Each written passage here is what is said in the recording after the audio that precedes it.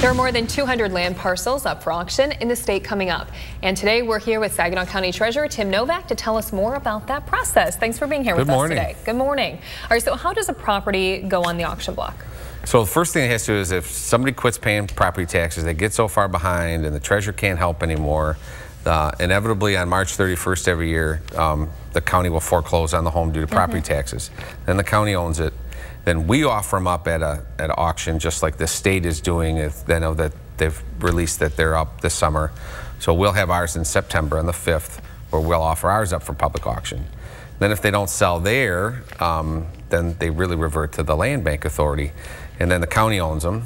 And then we get them in about December, and then we inspect them and find out which ones we can sell. Do we have to demolish them? Which ones are... Is there something quirky? Is it straddled two property lines? And there's all sorts of different factors. Right. So then, so now we're proud owners of roughly 4,000 parcels in Saginaw County, most of which are in the city, but they're located all over the county. So now these different properties, some are houses, vacant lots, but some are called side lots. Can you explain the difference in those? Yeah, so a side lot would be something that's, you'd think of it as you probably used to have a house on it. It was demolished at one point in time. It's probably a 60 by 120. It's adjacent to a home or a business or a church. And so that's what we call our side lots. And we offer those for sale in the city for $150, and around the county, depending on the size of it, the prices can vary, but they're really inexpensive when you talk about something that's it's going to use to expand your lot. And so it's kind of this side lot, it's next to your home. So all we ask is that you're adjacent to the parcel in some form or another. Could be behind it or next to it. We've sold them across the street. Your taxes are paid. You don't have any code violations, because we figure it's not fair to the neighbors if you can't take care of your property. We're going to ask that you wait, but we'll give you a chance. You can clean yours up and prove that you can be a good steward of the neighborhood. Sure. And we'll sell it to you. So what are the requirements for someone to buy one of these properties up for auction? So if you're looking to buy something, you just have to come down to the office and submit an application. We ask that you have no delinquent taxes, so don't owe any taxes to the county. And we ask that you live adjacent to it. You have your taxes paid.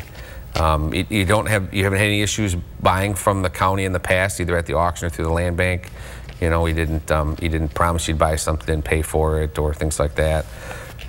If you're a landlord, because a lot of them will sell to landlords now. If you're the owner of somebody who have a tenant there, sure, you can buy it. You have to be registered with the city or township that you own the home in. And you can come on in. It's just all cash basis. We don't do loans or any sort of programs like that. But the lots are $150, and we ask you pay a $30 recording fee. So for $180, you can expand your yard. Some people put swing sets, gardens.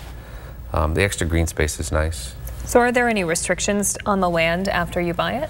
Yeah, so after you buy it, so some of the things they look for is to call your city or township and kind of find out, does it meet the zoning requirements? What am I going to do with it? If I'm going to put a fence up, I have to get a permit to put the fence up. Am I going to build a garage? Does it meet all of the requirements with setback and things like that? You want to check with the local municipality. That's not, that's the buyer's responsibility.